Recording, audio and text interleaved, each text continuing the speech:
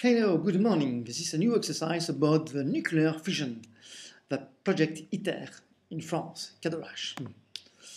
The problem: calculate in mega electronvolt the energy released by the fission of a deuterium nucleus with a tritium nucleus, according to the reaction above. You know the mass of the nucleus in unit A. For deuterium, tritium, helium, neutron.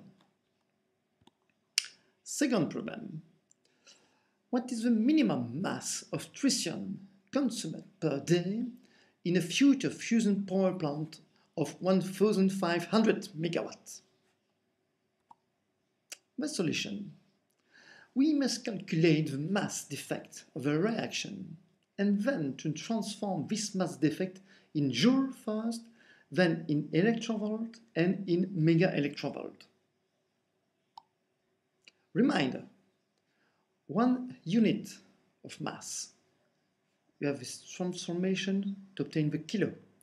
We need to use the Einstein relation and the relation between 1 electronvolt and the joule and mega electronvolt to electronvolt.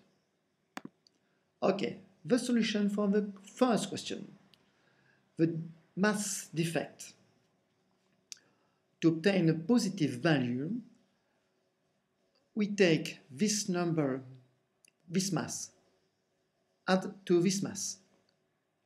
You see here, you sustain this mass, and you obtain this number in unit of mass, atomic. The mass defect is this. You transform it in kilo with the relation I tell you when the reminder slide. To obtain the binding energy, the energy release for one reaction, we use energy equal mass multiplied by the speed of the light.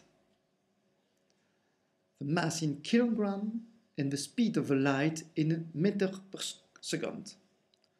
We obtain this number of mega electronvolt for 1 atom of deuterium and tritium who react.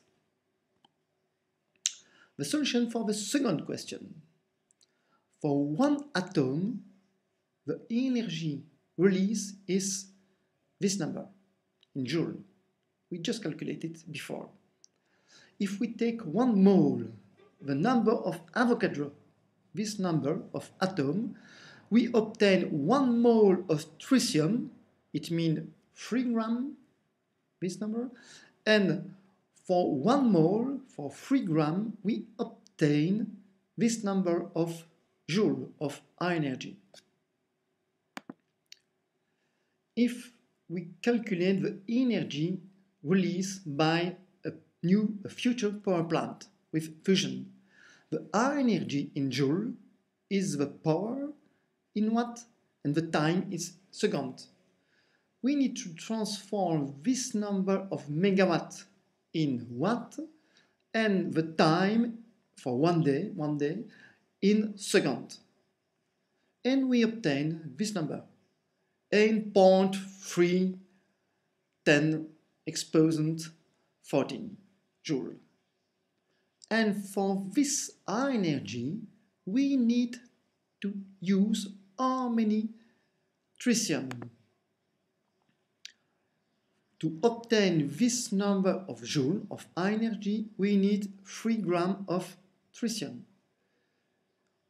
It means for this number for the power plant in 1 day, we need 230 grams of tritium.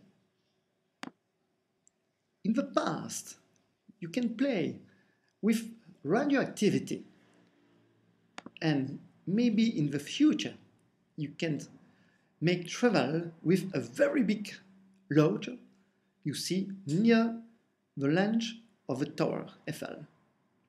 Bye bye, it's finished.